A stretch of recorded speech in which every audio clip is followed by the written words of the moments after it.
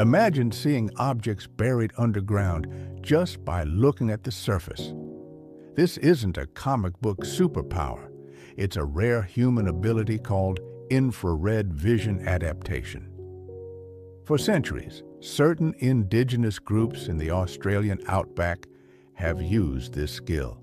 The secret isn't X-ray vision, it's neurological adaptation to heat and light. In the desert, buried objects heat up differently than the soil. This creates tiny variations in the infrared radiation from the ground. Their brains learn to interpret these heat signals as visual cues.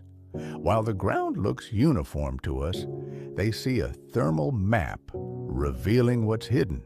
It's a stunning example of the brain rewriting its filters to survive. Hit follow and come back tomorrow for another crazy fact.